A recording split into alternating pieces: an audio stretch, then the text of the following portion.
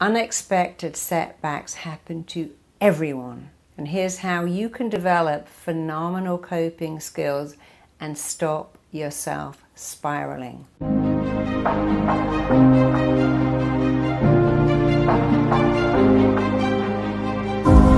a lot of us think that people who are very successful never have setbacks, never have knockbacks, things don't go wrong, they lead a charmed life. That's not true. Success is not about never failing. It's not about never having setbacks. It's about how quickly you bounce back, how quickly you get back up. And I have found that the fastest way to stop spiraling and to get back up is to tell yourself that you have phenomenal coping skills. Many years ago, I worked with a girl who really had a challenging life. In fact, her mother's saying was this: I can't cope. They never went to the cinema or even the store. The mother couldn't cope with light or sound. She was light sensitive, noise sensitive. If you opened a packet of potato chips, it would make her react. And because the mother's words were, I can't cope with the noise, can't cope with the mess, can't cope with anything, my client grew up with a belief, I can't cope. And she had such an inability to cope that she ended up being hospitalized. And then she was a day patient, and then I began to treat her. And she said, you know, every week I have to go for therapy, and we sit in a circle and we have to say something good.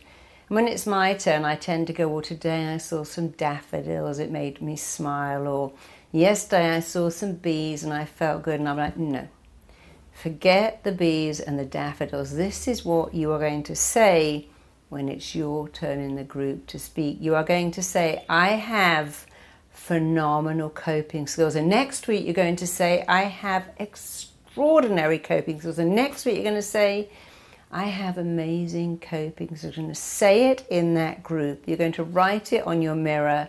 You're going to say it every day. It's going to become not just your affirmation, but your statement of truth. I promise you, if you say it, you send a message to your mind. And by the way, your mind does not care if what you're telling it is good or bad, right or wrong, useful or useless, helpful or not helpful. It doesn't care. You know why? It doesn't even know. So you can choose whether to go, I can't cope, or you can choose to go, I have amazing coping skills. I can't cope. I have awesome coping skills. You get to choose. You know what you can't choose? What you do to your body when you go, I can't cope. This is driving me crazy. I'm at the end of my rope. I'm at my maximum bandwidth. I just can't cope. I can't cope, because it's not true. Human beings are actually resilient. And the fastest way to stop yourself spiraling out of control, the fastest way to stop believing that events is all gone wrong. My flight got cancelled, my contract got cancelled, my partner left me, my child got sick, I can't pay my bills, I'm losing it, I'm sinking, I'm drowning in debt, I'm sinking into grief, I can't deal anymore. The fastest way to stop that is to have some amazing sentences.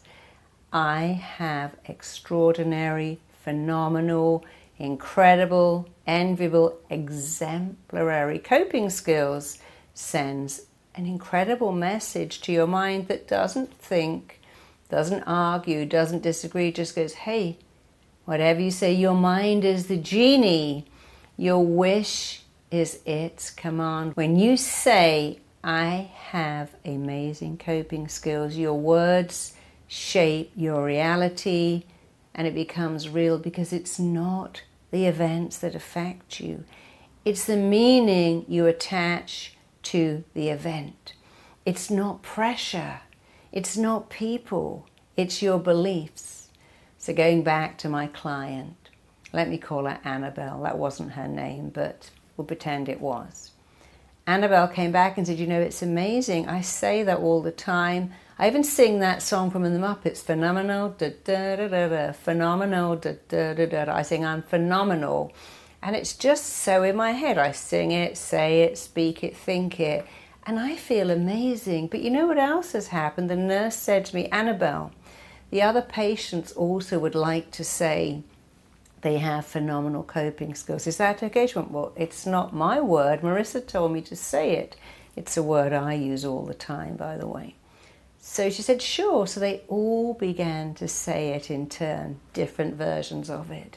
And then the ward put up posters all around. You have amazing coping skills. You are a phenomenal coper. And they said that that ward, that group, if you like, had the fastest discharge and the fastest recovery. So I invite you to do the same. Be a coper.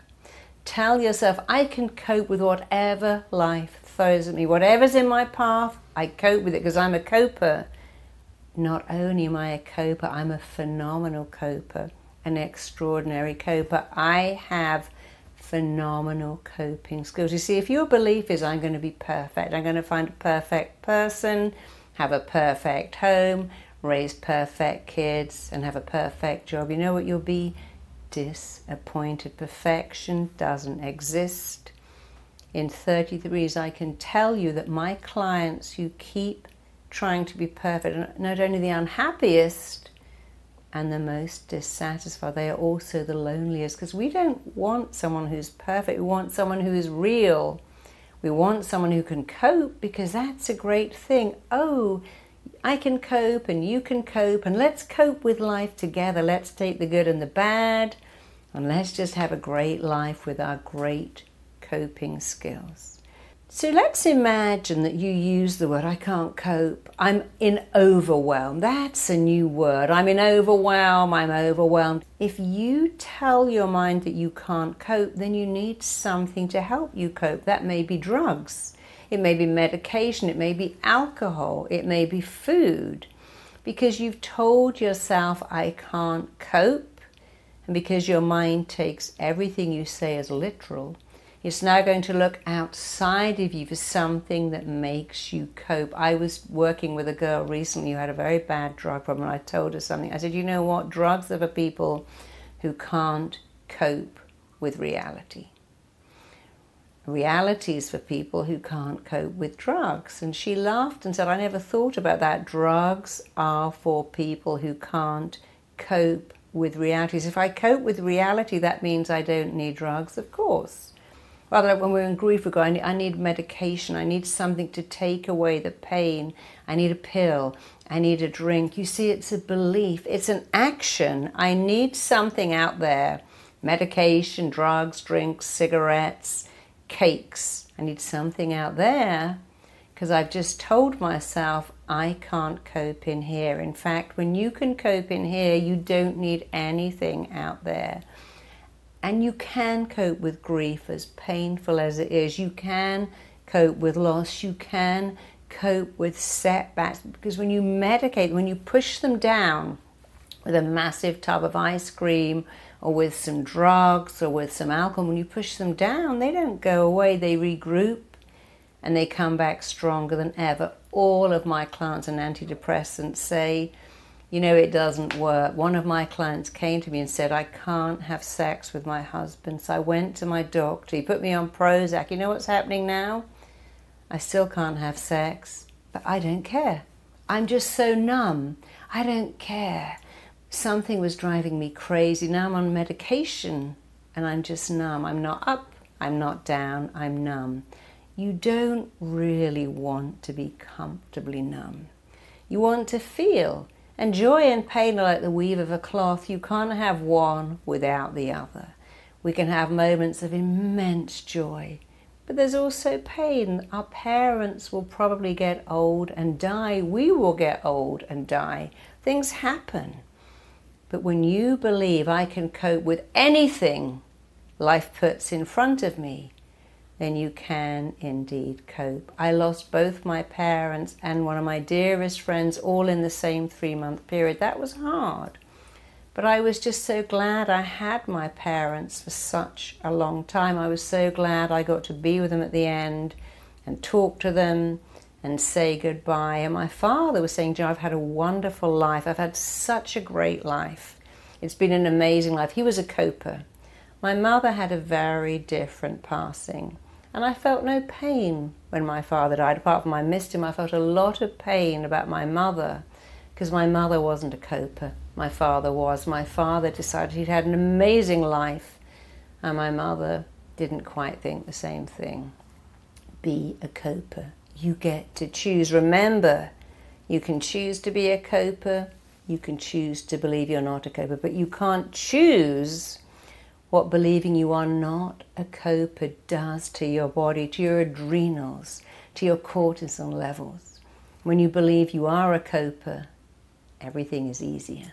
So be a coper all the time. So if you would like to rewire your mind to be a phenomenal coper, and why wouldn't you? If you want to upgrade your own internal software to have phenomenal coping skills, click the link below and take this audio on installing the cheerleader.